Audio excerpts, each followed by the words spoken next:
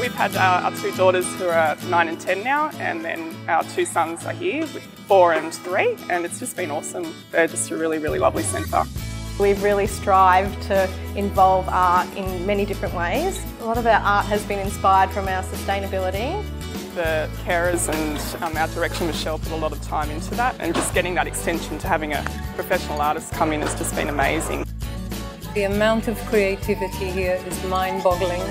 Every corner you look and every kind of art, you know, there's people dancing and there's people drawing and there's people modelling in clay. There's just so much going on. We believe art is really, really important for children, that they develop in lots of different areas.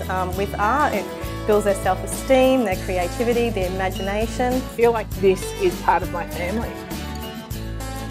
It's been amazing. So all the teachers have been here a really long time. It's like a big family. So yeah, I actually get really emotional about it because they're so lovely. So yeah.